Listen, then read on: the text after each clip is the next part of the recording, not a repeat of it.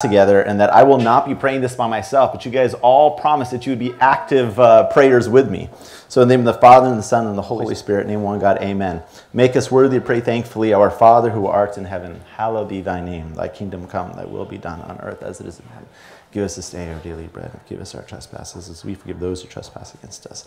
Lead us not to temptation, but deliver us from the evil one. Through Christ Jesus our Lord, for thy is the kingdom, the power, and the glory forever and ever. Amen. Let us give thanks to the beneficent and merciful God, the Father of our Lord, God and Savior, Jesus Christ. Helped us, guarded us, accepted us into. Spared, supported us, and has brought us this hour. Let us also ask him, the Lord our God, the Pontificate, this holy day and all the days of our life. O Master, Lord, the God, the Pontificate, the Father of our Lord, God and Savior, Jesus Christ. We thank you for everything concerning everything in and everything. You have covered us, helped us, guarded us, accepted us to yourself, spared us, supported us, and has brought us to this hour. Therefore, we ask and entreat your goodness, O lover of mankind, to grant us the complete. All envy, all temptation, all the work of Satan, the counsels of wicked men, and the rising up of the enemies, hidden and manifest, away from us and from other people, this holy place. But those things which are good and profitable do provide for us. For it is you who have given us the authority to tread on serpents and scorpions and upon all the power of the enemy.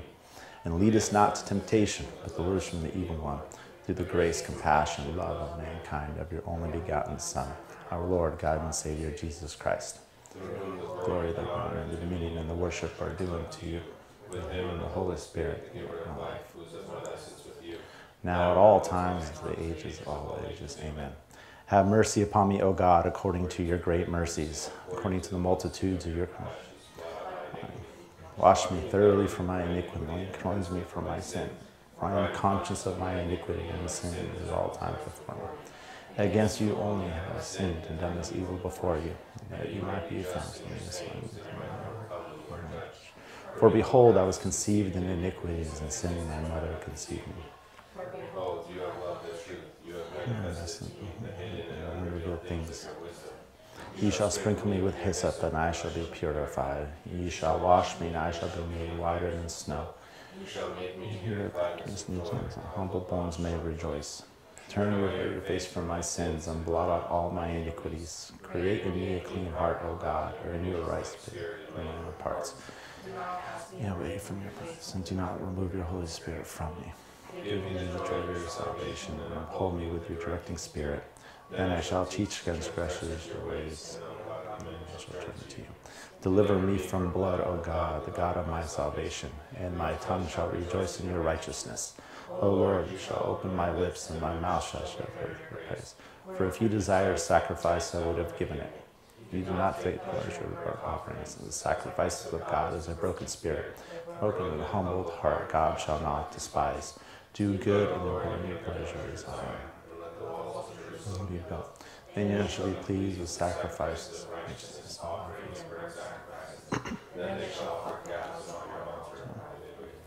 Dear Lord, we thank you for this day, Lord. We thank you for this opportunity that we may come into your home, Lord. I ask, Lord, the same way that you met us during the liturgy, Lord, and that you provided yourself for us in the Eucharist, Lord. I ask that you come and you meet us upstairs as well, Lord, for we know that you are a living God, not a God of 2,000 years ago, Lord, but a God who is still very, very active today, Lord. So I ask that your Spirit fill this upper room, Lord. I ask that you wrestle with hearts, Lord. I ask that what we're talking about right now in this season of the Nativity, Lord, is directly applicable to how we are living now, Lord. I ask that you be glorified, Lord. I ask that you give me the gift of prophecy that I may deliver your people, Lord. And I ask that you give us tangible action items, Lord, exactly how much you love us and how we can walk in that love.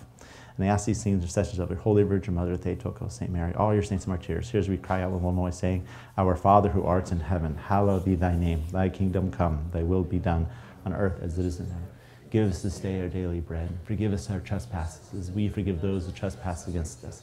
Lead us not to temptation, but deliver us from the evil one. Through Christ Jesus our Lord, for thy is the kingdom and the power and the glory forever and ever. Amen. I'm holding.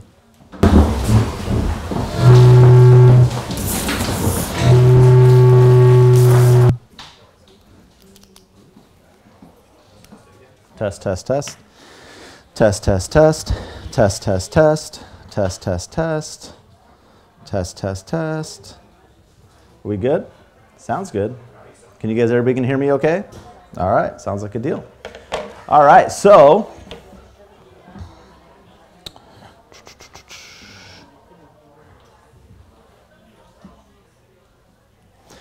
who remembers what series we're covering right now?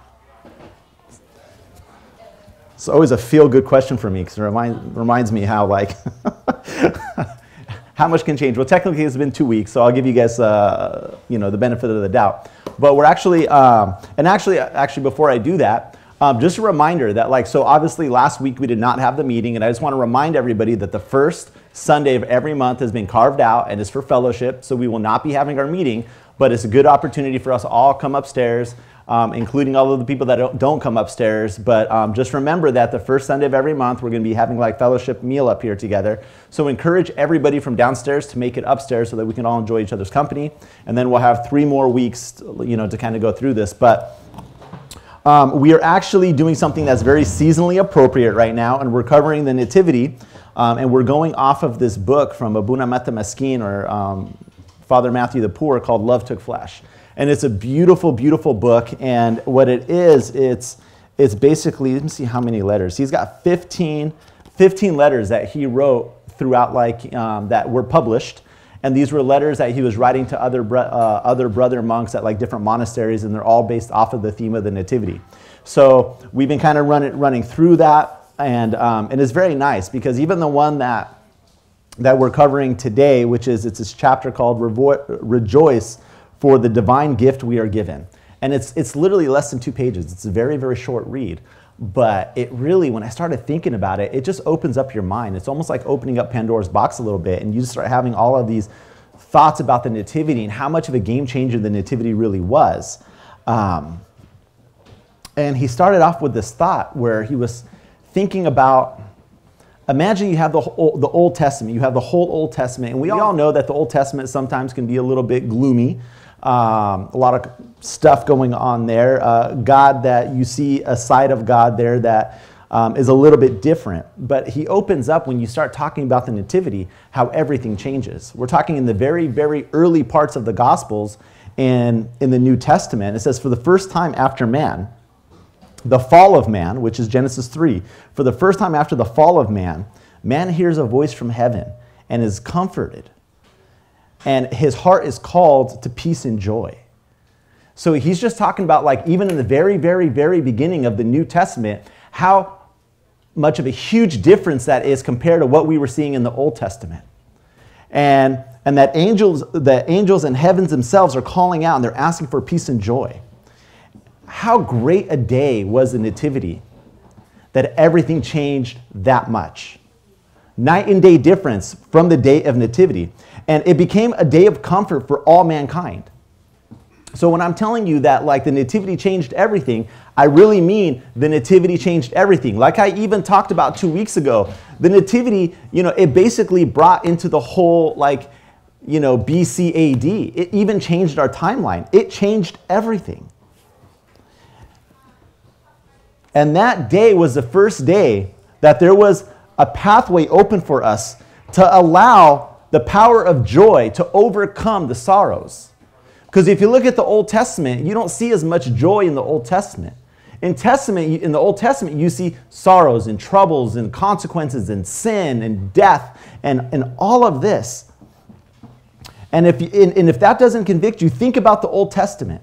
And a lot of the times, even when we speak Old Testament versus New Testament, one of the sayings that we hear all of the time is the God of the Old Testament or the God of the New Testament. And we think about the God of the Old Testament was full of anger. And I'm going to tell you this, did we have different gods in the Old Testament and the New Testament?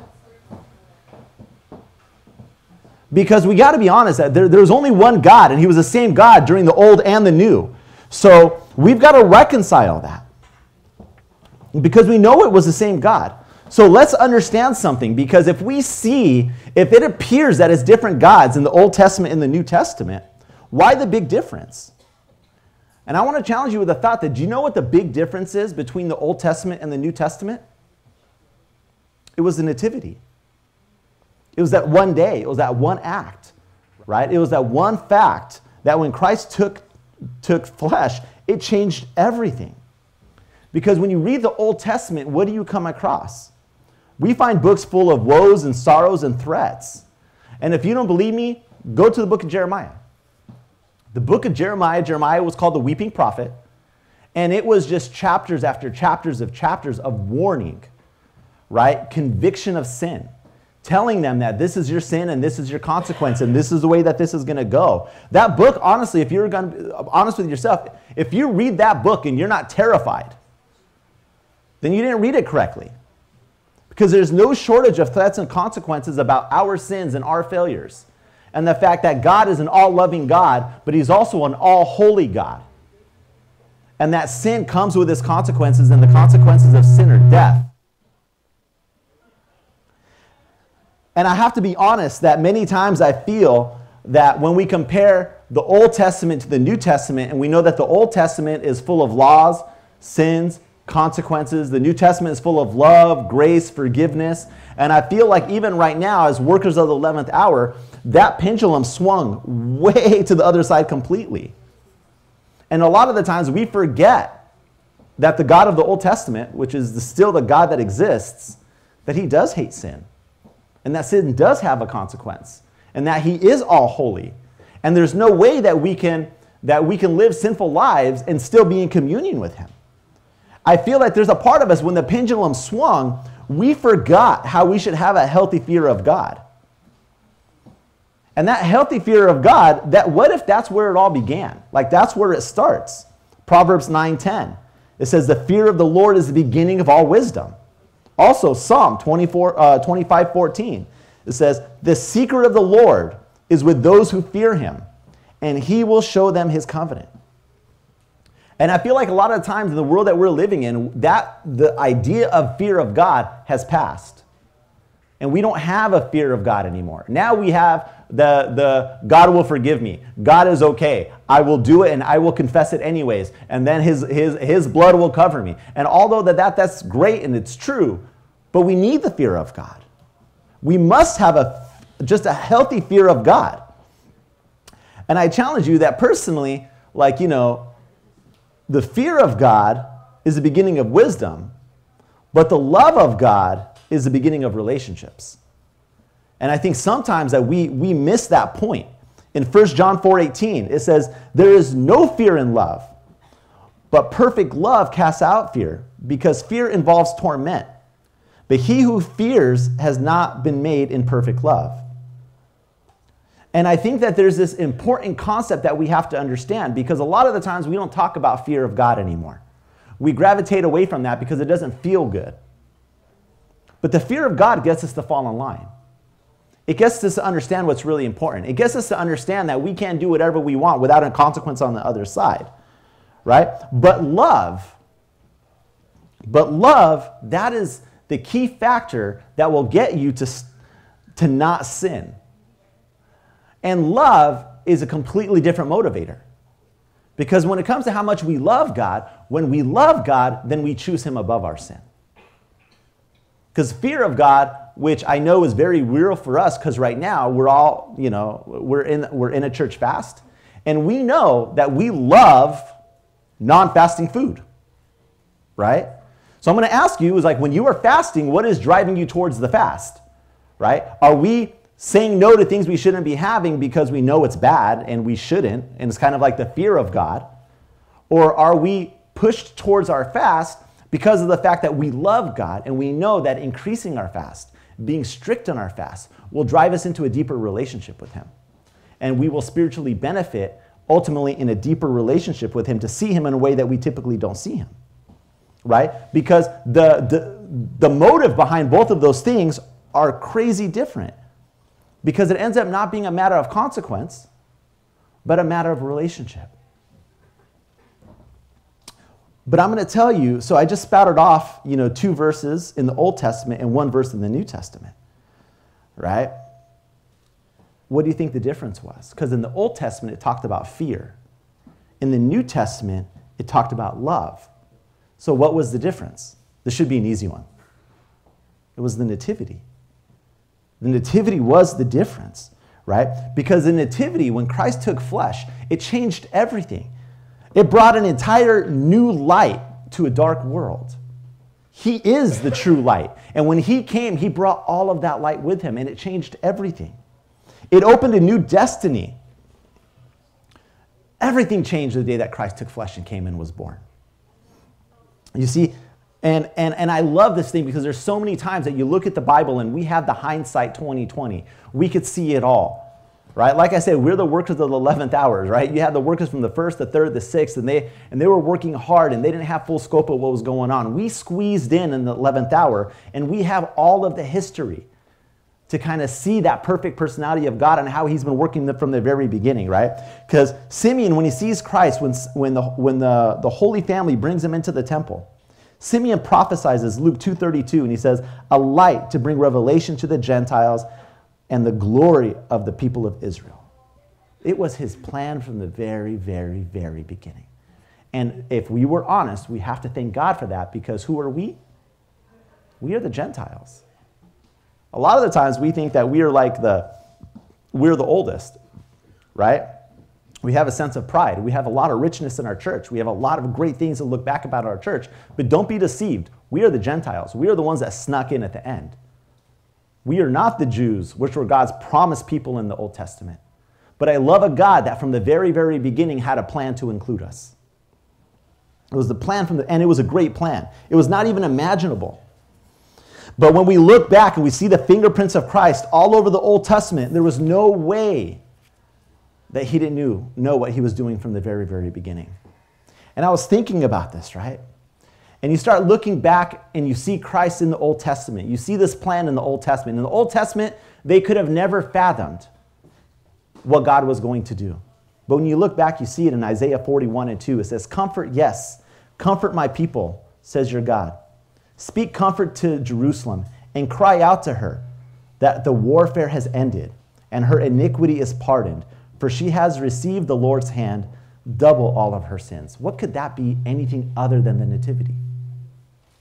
It couldn't be anything other, because there was no other way that we could have doubled all of our sins or have forgiveness for all of our sins with the grace, right, that we've received from the Lord's hand. What is the Lord's hand other than the fact that Christ himself, when he came down and was born among us? And the nativity was a game changer, because that was the day that God's plan to salvation came to fruition here on earth. The only way, the only reason he came is he knew how it was ending, and he knew it was the only way that we can reconcile. A day of redemption from God, who was issued by the only one who could issue it, which was God the Father. And I love this quote that Abuna Metta wrote in there. He says, mankind plays no part in it. We had nothing to do with it, except by offering the body of St. Mary to use as a tabernacle to dwell in it. Because he had a plan that he wanted to live out. He had a plan that he wanted to reconcile his people to himself. And there was nothing that there's nothing that we could do to aid him other than offer St. Mary as a vessel. And then I started thinking about it, and I started thinking about, imagine how mind-blowing this was at the time. Because if you look at the Old Testament, could anyone have seen this coming? Of course not. There's no way anyone could have ever seen this coming. I started thinking about it. Imagine the angels. It said that the angels proclaimed, right? And the angels showed up outside the manger. Can you imagine what the angels were thinking at this time? They were thinking, how? How leave the throne of glory? Why leave the heavens where everyone is praising to be come down and to be born a human in a manger with no possessions, and even the rags that you were wrapped in were dirty?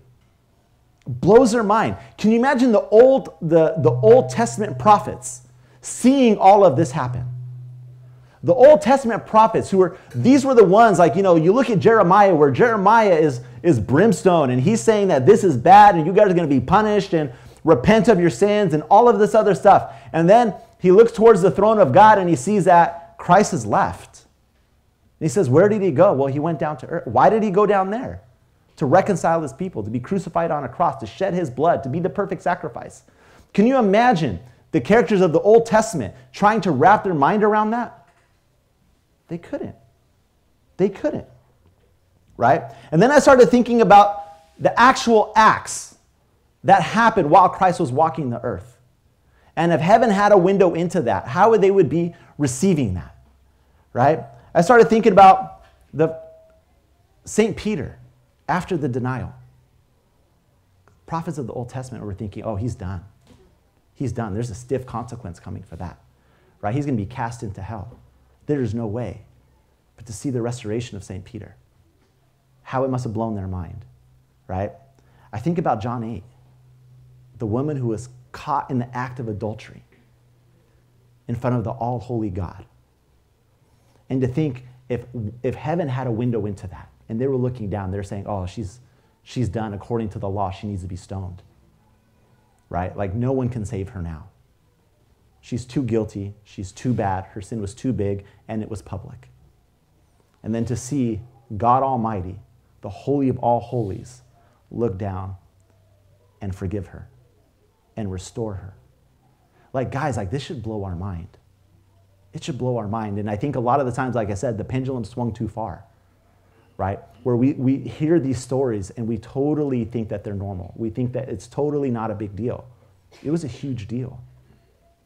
Ultimately and lastly, Christ himself, knowing that he was innocent, knowing that he was being crucified.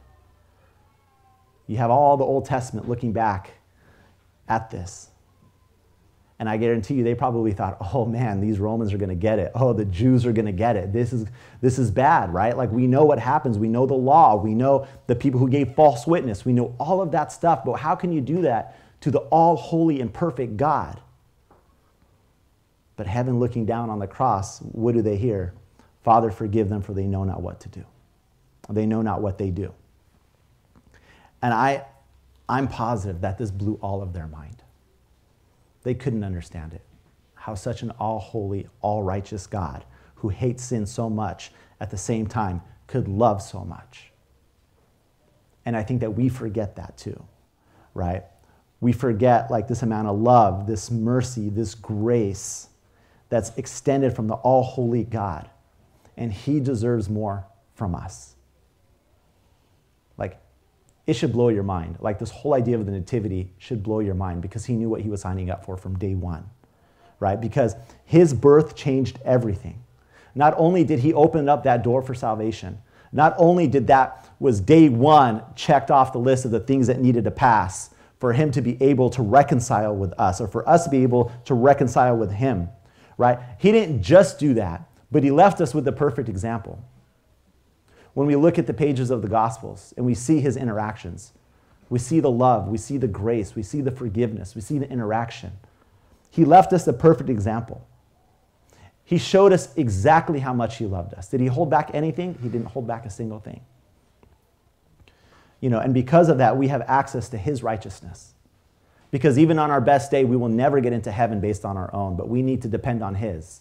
We need to depend on his blood.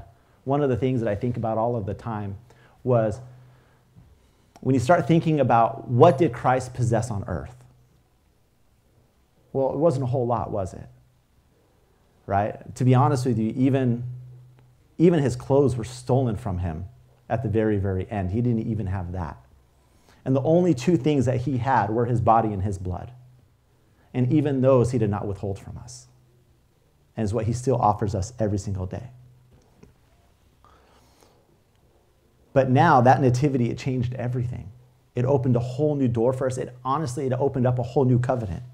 And that we should be very, very honored and blessed and humbled that we are actual partakers of this new covenant.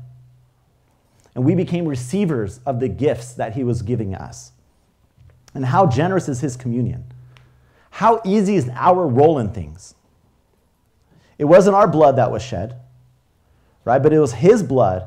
It was precious. It was valuable, and it paid our price. Don't think that you had anything to do with it, but it was his blood that paid our price. And how could this even be possible? The only way it could be possible was the season that we're in right now, thanks to the nativity. It was the plan. You go all the way back to Genesis 3, very, very beginning, first couple pages of the Bible, right? And it shows us that this was his plan from the very, very beginning. Because it said that Adam and Eve covered themselves with leaves. And we all know that the leaves were temporary. Those leaves could never cover them. It was a very temporary solution, but it was their best efforts. And it was God basically saying that your best efforts will always be temporary. And that's applicable to Adam and Eve in the garden when they tried covering themselves up with leaves, and it's applicable for every single one of us here, right? That our best efforts will always be temporary. It will never be enough and it will never work. But I love Genesis 3:21 because it says that also for Adam and his wife, the Lord God made tunics of skin and clothed them. And I think there's a lot of things that we will just we'll read in the Bible and we'll blow by it. And we don't pay a lot of attention to it, right? But that's such a powerful verse right there because he made them tunics of skin and clothed them. Now the tunics of skin, temporary or did they last? They lasted, right? Like if you have a leather jacket, that thing can last for as long as you live, right? But what's the beauty in the leather? What's the beauty of the tunics of skin? There had to be sacrifice. There had to be sacrifice. And he knew for me to cover them, something would have to die. There would have to be bloodshed. He knew it would require blood. Ultimately, he knew it would require his own blood. In Genesis 3, when they fell, he knew the solution to that. He killed an animal to give him skin, but from that point on, the nativity was ingrained. And he knew that his blood would be shed, and it would be required through the nativity. And it's that blood, it's that body that bears our weakness, but also gives us our strength. And I challenge all of us that we should not be walking around in weakness, but we should be walking around in strength, because that is what God gave us. Because based on the nativity, he has sanctified our nature. And our weaknesses, as St. Paul writes, that our weaknesses are our window for his glory. He sanctified our nature. Our weakness, our strength. And our sin has dwindled, and it has been replaced by his righteousness. So guys, I'm just asking you guys that in this season, that we know what we're fasting for. That we know that the day that Christ came to this earth, everything changed. That's what we're celebrating. That's what we're preparing ourselves for. And when we're fasting this fast, what's the prayer? The prayer is the same way that nativity changed everything 2,000 years ago. I ask that you change everything this year. Let me have the growth. Let me have the intimacy with you. Let me challenge myself. Let me experience the blessings of the nativity, because the nativity was just the beginning. But what a glorious and bright beginning it was. And I ask that when we are celebrating this fast, that it is the beginning of a whole new chapter of our lives as well, where we experience the fullness and the riches and everything that Christ came to give us. Amen? Okay, let's stand up and pray. In the name of the Father, and the Son, and the Holy Spirit, name of one God, amen. Dear Lord, we thank you. We thank you, Lord, because you paid the price, Lord. You did things that were just unthinkable just to reconcile us with you. And Lord, so many times, Lord, we chase things, Lord, but they never fulfill, they never satisfy. Matter of fact, they remind us how empty and how thirsty and how hungry we really are, Lord. But you've promised us that those who hunger and thirst for righteousness' sake, they shall be filled. So, Lord, in a time like this, Lord, set our minds on your nativity. Let us remember, Lord, how it was such a dark time, but your nativity broke the darkness, Lord. That your bright light changed everything, Lord. And I ask it the same way that it changed the church 2,000 years ago, Lord. I ask that it change our hearts, our minds, Lord. That you draw us into your light. Lord, we don't want you just to be born in a manger, Lord, but I ask that you just be born in every single one of us, Lord. That your voice be loud. That your communication with us be strong, Lord. I ask that you draw us near you, Lord, because many times we run. And we run towards the darkness, Lord. We should be scared of it, Lord. But ultimately, I don't know why, Lord, many times we shy away from you. So I ask, Lord, that during this fast, Lord, that you just let us, just give us a little bit more of your light.